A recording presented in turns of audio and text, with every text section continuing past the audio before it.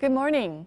We had an autumn breeze to start the day, but highs will jump to the mid to upper 20s in most parts of the country, with large temperature differences between day and night across much of the country. And many people come down with a cold when the seasons change, so do dress accordingly and take good care of yourself. And now for a closer look at today's highs. Seoul and Busan will get up to 26 degrees Celsius.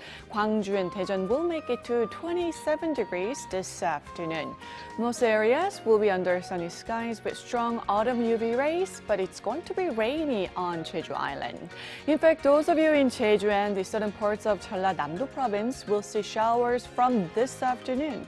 And the rain could come down hard on Jeju with 10 to 50 millimeters of rainfall expected. There will be rain across the whole country on Wednesday. Then Jeju is forecast to see rain again at the end of the week. That's Korea for you, and here's a look at the weather conditions around the world.